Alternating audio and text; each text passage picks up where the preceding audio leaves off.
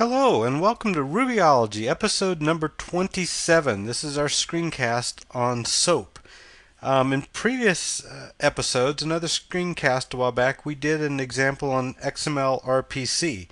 So I thought it was just appropriate to do a screencast on a soap-based web service. Very simple. And I'm going to show you just a framework, and then I'll show you a site where you can get a bunch of soap type examples to play with. So if we start off by doing a require, we'll need to do initialize the soap WSDL driver. Oops, so how about that? WSDL driver. Okay, and then we need to tell Ruby where to get the soap definition. So what I found was an interesting site here called xmethods.net. If you go to there, you can see just a bunch of different web services. You know, I was playing with a temperature conversion, Celsius to Fahrenheit, Fahrenheit to Celsius, a bunch of zip code demos, but this one was kind of fun, this delayed stock quote. If you click on this, you'll get information about this web service. It's a free web service hosted by xmethods, and this WSDL definition is the SOAP definition for this this web service. So if we go ahead and copy that and drop it into here, let's get rid of those extra spaces there. That will create the definition. So now the only other weird part is that we have to actually initialize the driver. So driver equals, and all caps here, WSDL driver factory dot new, and then here we're going to give it the name of the variable which we set here. Let's see, dot create RPC driver. Okay, so that's all the setups. Now we simply execute the SOAP. And I'll show you how to find out what methods there are. So we'll do a put screen, and let's get back into here. So if we look at this, if we go to view RPC profile, looks like it's going to open up another screen.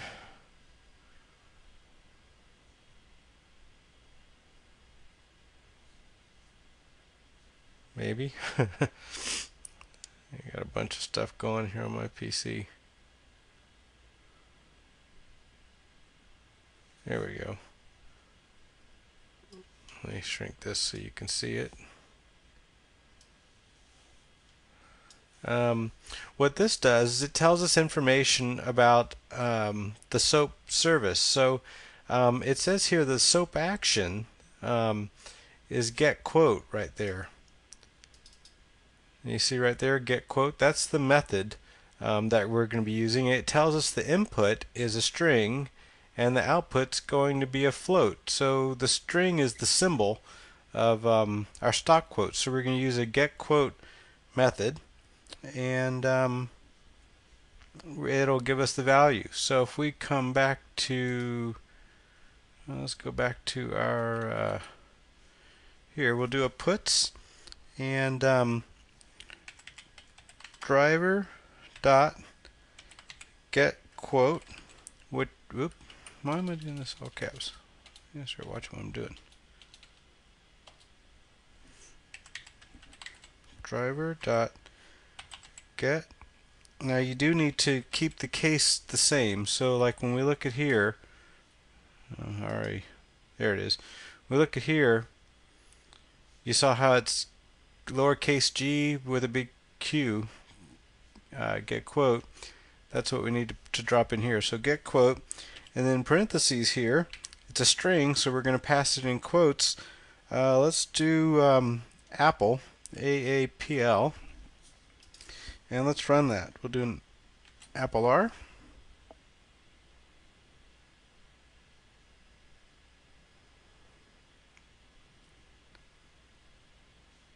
So we're executing a remote web service, SOAP web service, and there's our stock price for Apple, $113.62. Not a bad price. Here, let's just show that we're calling different. Let's do it IBM. Let's see what IBM looks like today.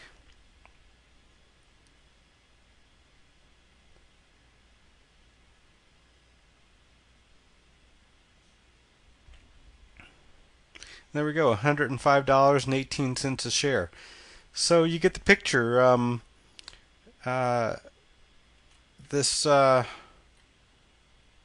interesting site here, XMethods. There's tons of web services and information out there, but basically now with just a little bit of